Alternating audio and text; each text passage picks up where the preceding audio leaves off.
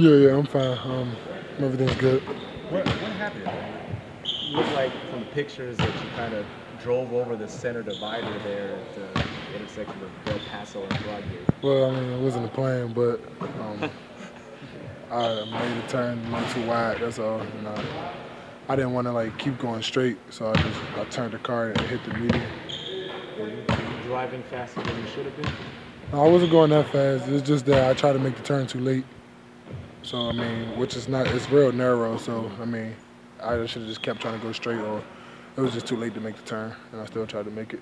How's the damage to the car? Is it repairable at all? Yeah, it's not that bad. The car's not totaled. Like I messed the bottom part of my bumper up.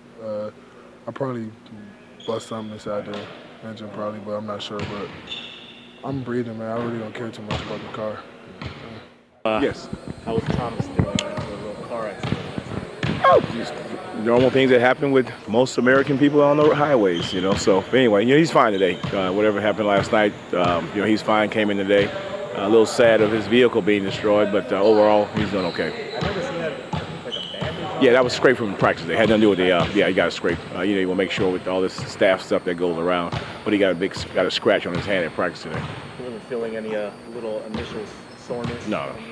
I mean, if I didn't know anything about it, you would never know anything happened with him last night.